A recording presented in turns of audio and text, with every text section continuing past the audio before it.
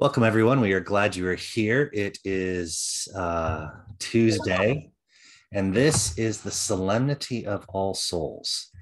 Going way, way back to the late Middle Ages, there was a need, because the calendar was getting used up, to set aside time to pray for and intercess for all the saints. That day has floated around the calendar liturgically and settled on the 1st of November for All Saints, and that's for all those commemorations that there was no day to offer them. When it came time for remembering all faithful departed, or all the souls, that day also has floated around in different traditions. That is now in our calendar is November 2nd. Dia de los Muertos, Day of the Dead, in many Mediterranean and Hispanic and Latinx cultures, particularly in Mexico. It's incredibly important, a very holy day, a very faithful observance that people do everything they can to remember and unite the living and the dead. It's a time for family to be one and to set apart the dividing line between life and death and be one in Christ. All Souls itself is a commemoration in which we remember all faithful departed, all those who were not saints in their generation necessarily, or were not canonized. And oftentimes we tend to conflate those in the modern day. And friends of ours who are very Anglo-Catholic will remind us, and actually I have a friend who always reminds us annually, that the Solemnity of All Souls is not the marking of the Feast of All Saints. So call to mind all those in ages past who have been important to you in your formation, who may or may not have been saints in their day, but in your heart hold a high place. So here we go. Time for the Solemnity of All Souls and morning prayer. I was glad when they said to me, "Let us go to the house of the Lord. Let us confess our sins against God and our neighbor. Most merciful God, we confess that we have sinned against you in thought, word, and deed, by what we have done and by what we have left undone. We have not loved you with our whole hearts. We have not loved our neighbors as ourselves. We are truly sorry, and we humbly repent. For the sake of your Son, Jesus Christ, have mercy on us and forgive us, that we may delight in your will and walk in your ways, to the glory of your name. Amen. Almighty God, have mercy on us. Forgive us all our sins through our Lord Jesus Christ. Strengthen us in all goodness, and by the power of the Holy Spirit, keep us in eternal life. Amen. Lord, open our lips, and our mouth shall proclaim your praise. Glory to the Father, and to the Son, and to the Holy Spirit, as it was in the beginning, is now, and will be forever. Amen. Alleluia. Please join me in unison for the antiphon and invitatory. Worship the Lord in the beauty of holiness. Come, let us adore him. Be joyful in the Lord, all you lands. Serve the Lord with gladness, and come before his presence with a song. Know this, the Lord himself is God. Excuse me. He himself has made us, and we are his. We are his people and the sheep of his pasture. Enter his gates with thanksgiving. Go into his courts with praise. Give thanks to him and call upon his name. For the Lord is good. His mercy is everlasting, and his faithfulness endures from age to age. Worship the Lord in the beauty of holiness. Come, let us adore him. Psalms 61 and 62, if you would be so kind. And I realized, Laura, I was going to have you lead, but I just took it anyway. So you can read. Hold forth. Okay, that works. Okay, so you respond with the even, I'll offer the odd. You got it. Hear my cry, O God. Listen to my prayer. From the end of the earth I call to you when my heart is faint. Lead me to the rock that is higher than I. For you are my refuge, a strong tower against the enemy. Let me abide in your tent forever. Find refuge under the shelter of your wings. For you, O God, have heard my vows. You have given me the heritage of those who fear your name. Prolong the life of the king. May his years endure to all generations. May he be enthroned forever before God. Appoint steadfast love and faithfulness to watch over him. So I will always sing praises to your name as I pay my vows day after day. For God alone, my soul in silence and waits in silence. From him comes my salvation. He alone is my rock and my salvation, my fortress. I shall never be shaken.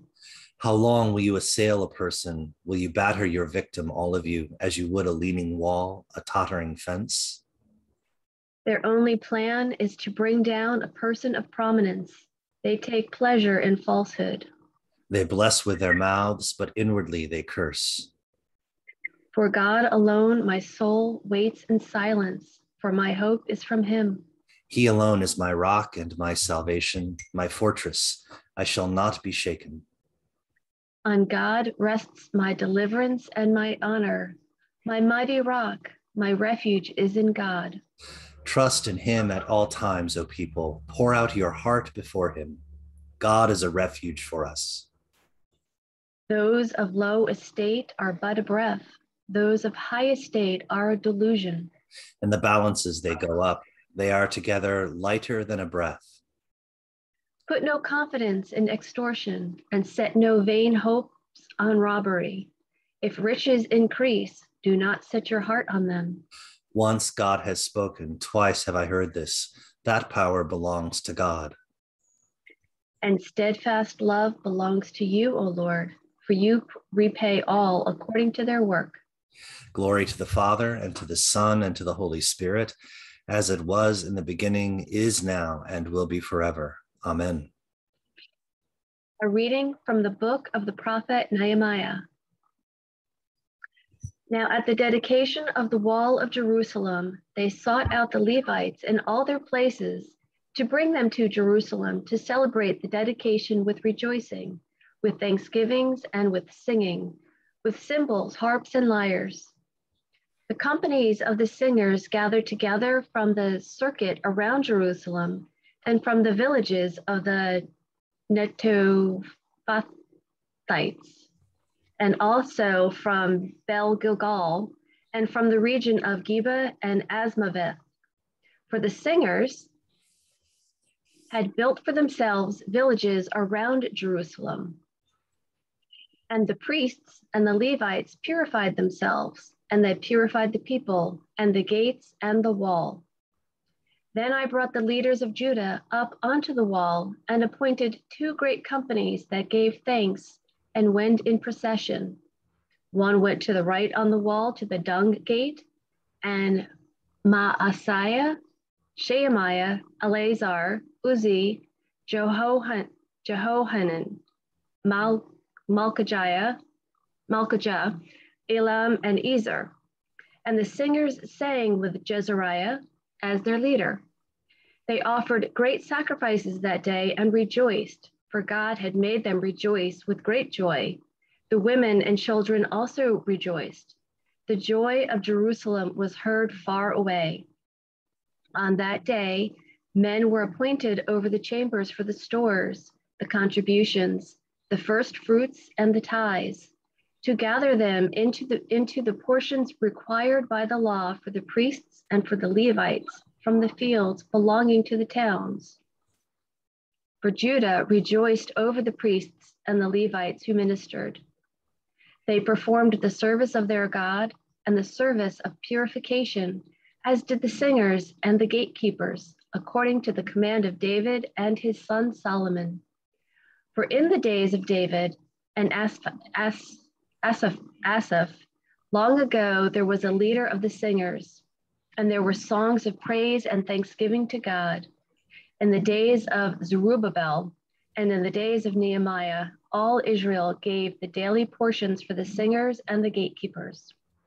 They set apart that which was the Levites, and the Levites set apart that which was for the descendants of Aaron. The word of the Lord. Thanks be to God. Our first canticle this morning is the second song of Isaiah. Together, seek the Lord while he wills to be found. Call upon him when he draws near. Let the wicked forsake their ways and the evil ones their thoughts, and let them turn to the Lord, and he will have compassion, and to our God, for he will richly pardon. For my thoughts are not your thoughts, nor your ways my ways, says the Lord. For as the heavens are higher than the earth, so are my ways higher than your ways, and my thoughts than your thoughts. For as rain and snow fall from the heavens and return not again, but water the earth, bringing forth life and giving growth, seed for sowing and bread for eating, so is my word that goes forth from my mouth. It will not return to me empty, but it will accomplish that which I have purposed and prosper in that for which I sent it. Glory to the Father, and to the Son, and to the Holy Spirit, as it was in the beginning, is now, and will be forever. Amen. A reading from the Revelation of John. Then I was given a measuring rod like a staff, and I was told, "Come and measure the temple of God and the altar and those who worship there, but do not measure the court outside the temple. Leave that out, for it is given over to the nations, and they will trample over the holy city for 42 months. And I will grant my 2 witnesses authority to prophesy for 1,260 days, wearing sackcloth. These are the 2 olive trees and the 2 lampstands that stand before the Lord of the earth. And if anyone wants to harm them, fire pours from their mouth and consumes their foes. Anyone who wants to harm them must be killed in this manner. They have authority to shut the sky so that no rain may fall during the days of their prophesying, and they have authority over the waters to turn them into blood and to strike the earth with every kind of plague as often as they desire. When they have finished their testimony, the beast that comes up from the bottomless pit will make war on them and conquer them and kill them, and their dead bodies will lie in the street of the great city that is prophetically called Sodom and Egypt, where also their Lord was crucified. For 3.5 days, members of the peoples and tribes and languages and nations will gaze at their dead bodies and refuse to let them be placed in a tomb.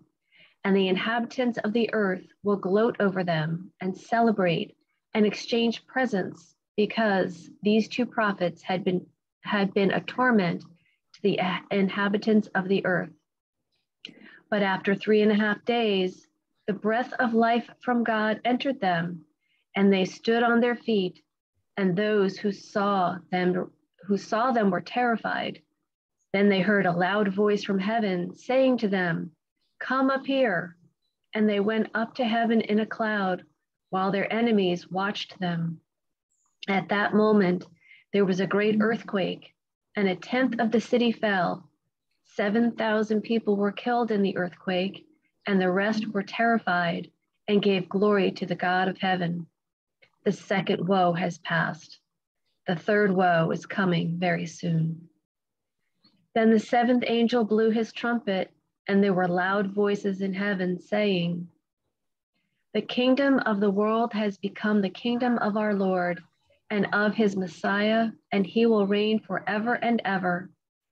Then the 24 elders who sit on their thrones before God fell on their faces and worshiped God, singing, "We give you thanks, Lord God Almighty, who are and who were, for you have taken your great power and begun to reign. The nations raged, but your wrath has come, and the time for judging the dead, for rewarding your servants, the prophets and the saints, and all who fear your name, both small and great, and for destroying those who destroy the earth." Then God's temple in heaven was opened, and the ark of his covenant was seen within his temple. And there were flashes of lightning, rumblings, peals of thunder, an earthquake, and heavy hail. The word of the Lord. Thanks be to God. Our second canticle is a song to the Lamb. Together. Splendor and honor and kingly power are yours by right, O Lord our God. For you created everything that is, and by your will they were created and have their being. And yours by right, O Lamb that was slain, for with your blood you have redeemed for God from every family, language, people, and nation, a kingdom of priests to serve our God. And so to him who sits upon the throne and to Christ the Lamb be worship and praise, dominion and splendor, forever and forevermore. The Creed. I believe in God, the Father Almighty, creator of heaven and earth. I believe in Jesus Christ, his only Son, our Lord. He was conceived by the power of the Holy Spirit and born of the Virgin Mary. He suffered under Pontius Pilate, was crucified, died, and was buried. He descended to the dead. On the third day he rose again. He ascended into heaven and is seated at the right hand of the Father. He will come again to judge the living and the dead. I believe in the Holy Spirit, the Holy Catholic Church, the communion of saints, the forgiveness of sins, the resurrection of the body, and the life everlasting. Amen. The Lord be with you. Let us pray. Our Father in heaven, hallowed be your name. Your kingdom come, your will be done, on earth as in heaven. Give us today our daily bread. Forgive us our sins as we forgive those who sin against us. Save us from the time of trial and deliver us from evil. For the kingdom, the power, and the glory are yours, now and forever. Amen. Save your people, Lord, and bless your inheritance. Govern and uphold them now and always. Day by day we bless you. We praise your name forever. Lord, keep us from all sin today.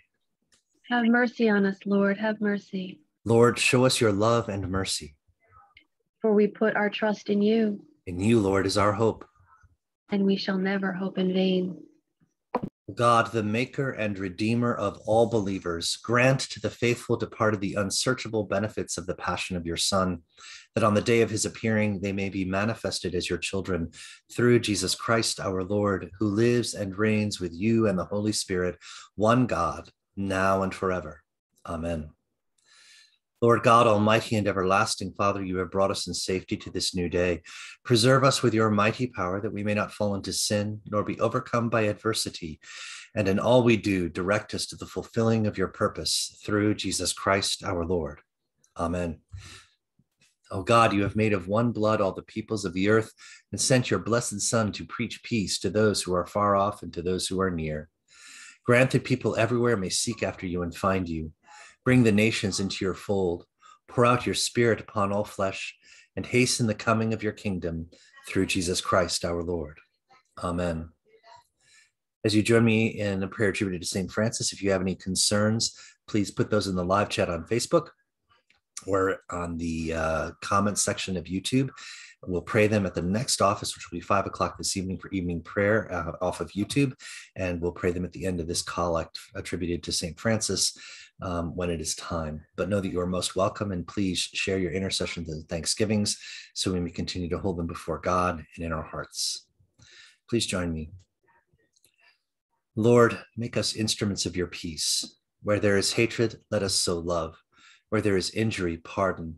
Where there is discord, union. Where there is doubt, faith. Where there is despair, hope.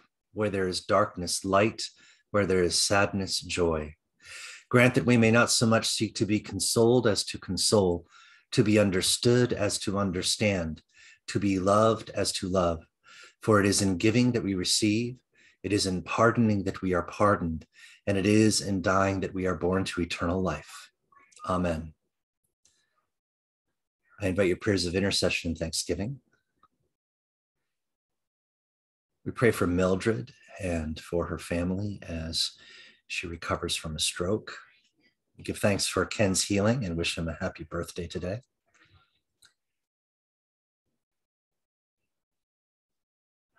We give thanks for the life of Oscar, our Shelley family pet, who will be leaving this life today. It's been a long journey for him.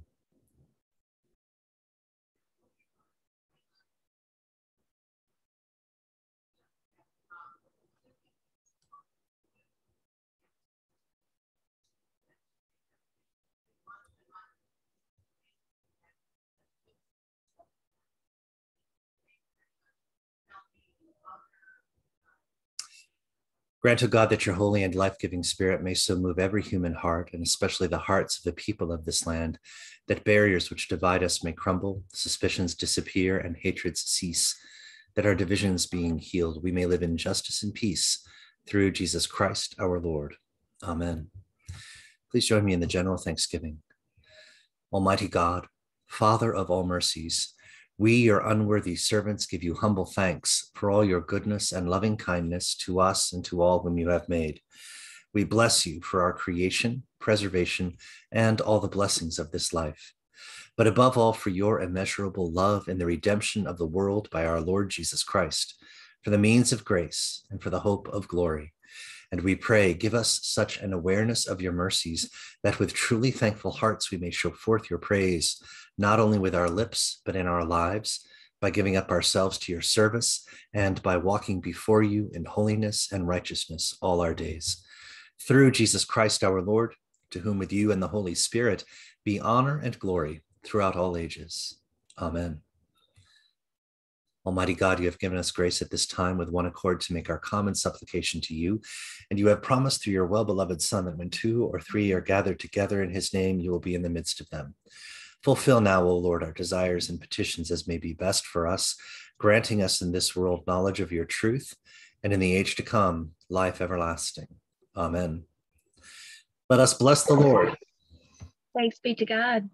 May the God of hope fill us with all joy and peace in believing through the power of the Holy Spirit. Amen.